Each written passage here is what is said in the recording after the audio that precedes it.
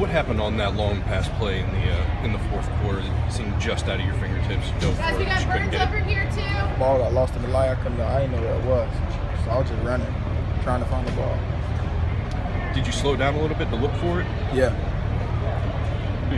Jimbo talks a lot about the idea of being inches away and being close and just not quite being there. Did it feel that way tonight, with balls coming off fingertips and things like that? I mean, I feel like I would have made that catch. It would have been a different game, different momentum swing. I put all the blame on myself. Nobody else to blame. What was the energy like after Ryan's touchdown on the flea flicker, and how excited were you guys in the huddle on the play call?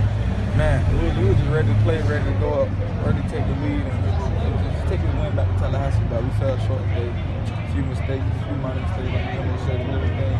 So you got to keep working. Is there something positive you can take away from this? You guys were so close in the fourth quarter, but, obviously moral victories aren't a thing at Florida State. We played hard, fought hard. It was up 17-0, whatever it was. We fought hard, came back.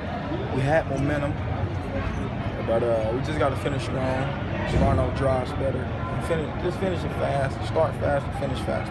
Like you said, you guys were down 17-0, and obviously the offense put up some points to come back. What did that say about your defense allowing you guys to I feel like we got one of the best defenses in the country. We just put them in bad position sometimes as an offense.